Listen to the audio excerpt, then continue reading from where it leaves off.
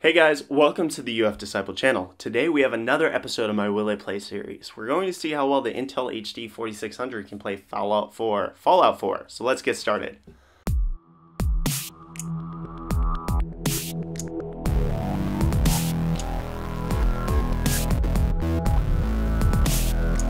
Before we go over the benchmark results, let's go over the specifications of my system first. For the processor, I have an Intel Core i5-4460 clocked at 3.2 GHz with 16 GB of 1600 MHz DDR3 RAM with the Intel HD 4600 graphics unit. For the benchmarks with Fallout 4, I attempted to run the game at a 1920 by 1080, 1600 by 900, 1366 by 768 resolutions. At each resolution, I attempted to run the game at the preset graphics settings of ultra, high, medium, low, and also a final test setting everything to as low as possible because the low setting doesn't turn anti-aliasing and ambient occlusion off. So a total of 15 different benchmarks were attempted with this game. And if you're wondering why I keep saying attempted, it is because on most of the tests, the game just wouldn't play. The graphics driver continually crashed. The weird part, as you will see, is that even though there doesn't appear to be an order to which the settings ran and which didn't, the results were repeatable.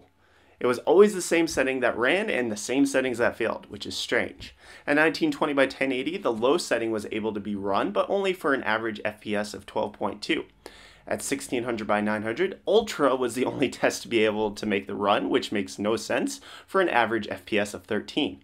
At 1366 by 768, I was able to run the low and actual lowest tests for no more than 22 FPS average on either, and each suffering from major dips in frame rate and stuttering. So will the Intel HD 4600 play Fallout 4? No, even if you can even get the game to run, you won't be able to play anything that's worth playing on this integrated graphics chip, so get a graphics card.